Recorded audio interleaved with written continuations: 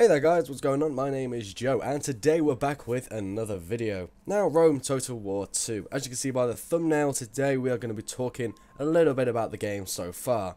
There's been a lot of reviews on the game, a lot of anger towards the game, and I'm going to shed my light on and my opinion on the game. Now for all of you who don't know, I'm currently running a Let's Play of Sparta campaign on my channel as of present. You can probably check that out on my channel. There's 4 episodes, up so far of it. So make sure you check those out and drop a like, or if you enjoy them, that is, drop a like. If you don't, be sure to let me know why and what I'm doing wrong. But today I thought I'd talk a little bit about the game in general. So good and bad things about the game. You can kind of class this as a mini review, I suppose, in a lot of ways, but generally speaking, this is kind of my overall opinion. So this isn't fact, this isn't set in stone at all, but you can kind of, take it as some advice for getting the game. So, starting off with the positives, which is always a good thing to do. Positives of the game. It looks pretty. The game really does look nice. You know, I'm not gonna really go bad, go ham on the graphics but they do look, quite nice. But that's if you can run the game on a high setting. I'll get into that later. That's more of a rant than anything else. Next good thing about the game is the scale of the game. Scale of the game is awesome. 300 turns as a campaign. Wow, you're never going to be able to do that in any reputable time. You can't just rush through a campaign in a day unless you are like Usain Bolt at this game, because I know I can't. I've had 40 hours gameplay on it and I am barely getting anywhere on this game. So, next but not least on positive list is going to be the look of the soldiers, feel of the soldiers, things like that. Very cool. Next good thing is the prologue. Prologue really well made, fantastic. Thank you for that. Really, really did involve me in the game as a whole. Now you might think I'm sounding a bit sarcastic here, but I'm really eager to get onto the negatives because I think I need to get this off my chest. But either way, we'll go on to number 5 of the positives. Now number 5 of the positives is going to be the updates. The updates have done a lot for the game so far. In terms of performance wise and actually letting people play the game in the first place, that is a big yes, because there was actually a lot of issues, and I encountered one of the issues where I had to reinstall my game and delete files just so I could actually play the game and it wouldn't freeze when I started it up. Bit disappointed. Lost all my campaigns, had to restart. You'll remember if you've watched my Sparta Let's Play series all the way through. And my first episode is different to the second episode, only by a bit because I tried to make it as the same as possible, but it ended up being a little bit different. So next is the negative list. So I've listed briefly some positive things, but I'm going to go into a bit more depth about the negative things, because these are what's important to you when you're thinking about buying this game, or you're trying to make up an opinion of whether or not you think it was worth the money. And I'm here to help as always. So was the game worth the money? I could have waited. I could have personally waited a few extra months and waited for them to actually finish the game. Now, yes, the game was actually finished, or so they say. It doesn't feel finished. It feels like it's awaiting a big 7GB update, adding lots of features and more depth to the whole game. Now, what do I mean by depth? Well, diplomacy to start off with. The diplomacy in the game is so weak, it's unbelievable. Yes, trading in between faction to faction is pretty cool. I like the system of that, and there's a fair amount of options. However, when playing as Rome or Carthage, and you have the internal struggle, which, Creative Assembly really did make a big fuss about, that you're going to have to watch out for characters, make decisions, assassinations, all that stuff, it really does fall down, sadly. I was looking forward to having rebellions. When I only own 2 senators out of, 400, I was expecting to be thrown off, in charge of the country, and have to fight my way back in with what army or what I had left. That could have been a good idea for them to put in, so you have to watch your diplomatic status, as well as just going around destroying shit, but we'll get onto that later. So, diplomacy systems feels weak, it doesn't feel finished, it just feels like, what's even the point of having this internal struggle there, because it's not a struggle at all. It's kind of just there, it's just like a fancy button to click on in the middle of the screen. It's just not, it's not complete, it doesn't feel ready.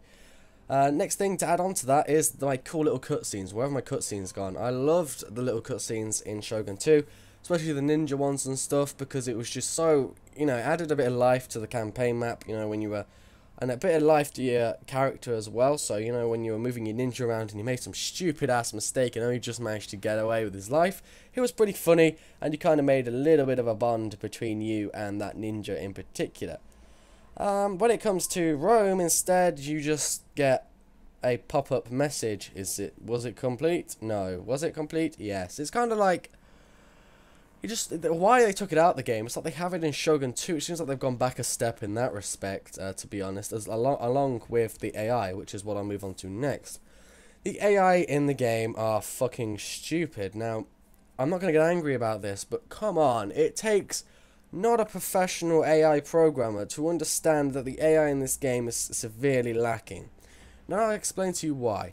Me and my friends, and I'm sure they will probably watch this video and agree with me full down on this, is that when we were playing multiplayer especially, we decided to do a 3v3. Now this was a river crossing battle, and we were defending, they were attacking. So there they were, as all Germanic tribes lined up on the other side of the river, and they tried to come across. And it was like an invisible barrier had just hit them. They would not run across the opening at all. It's like they just carried on running backwards and forwards. They were confused. We weren't moving troops. We were just stood there waiting for them to cross. And the AI was shitting bricks. It was just completely did not have a clue what it was doing at all. So it really kind of, you know, we were just stood there for the whole battle, and it ended up with us attacking them. And we still won.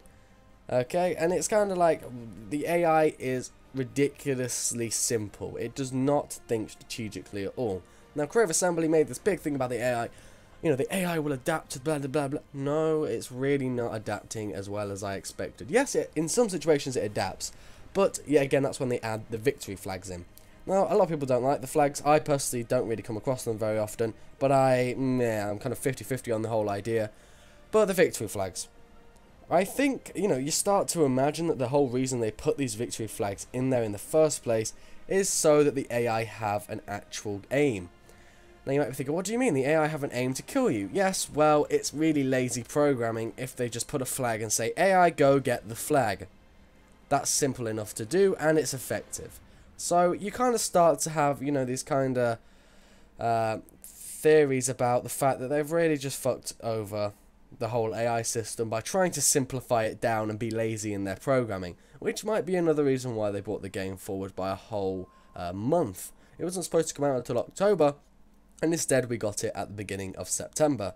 They brought it forward, and it seems like more unfinished than what I imagined Creative Assembly would come out with when I look at the previous Total War games, because the previous Total War games had issues as well, but you know, they felt a lot more complete than this one is at the moment. So the patches and updates are doing fairly well on fixing some of these problems. However, I don't think fixing overall AI intelligence is going to be something that they can do through an update. Unless they're going to really, you know, spend some serious time and money getting this out to the players. I honestly don't think that they're going to even touch some of the important stuff and, you know, the fundamentals of the game, which are really making the game not very good. Now, it's kind of like they've layered what was in Shogun 2 completely scraped off. Okay, let's think of this as a pizza. Okay, we'll use Shogun 2 as a big pepperoni meat feast pizza, right? With double extra cheese. Oh god, I'm getting hungry. Anyway, and it's basically like, put it this way. Rome 2 is slapping that pizza down. Getting a big fucking sword and slicing all the meat and cheese off and leaving the fucking base. And sprinkling Tesco value home-based cheese and forgetting to put it in the oven and then giving it to your fucking people. It just does not work, and it feels unfinished. Now, I enjoy playing the game. The game is generally quite fun.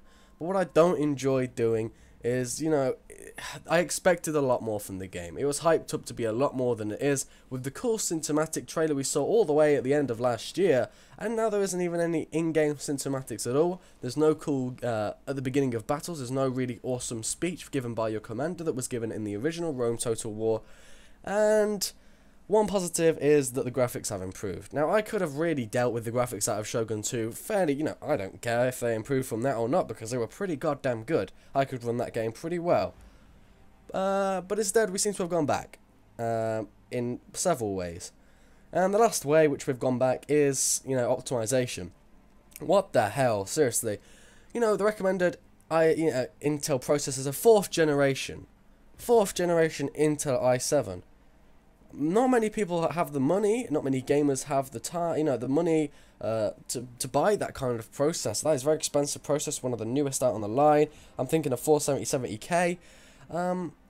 One core optimization is just not really up to scratch with what it is today.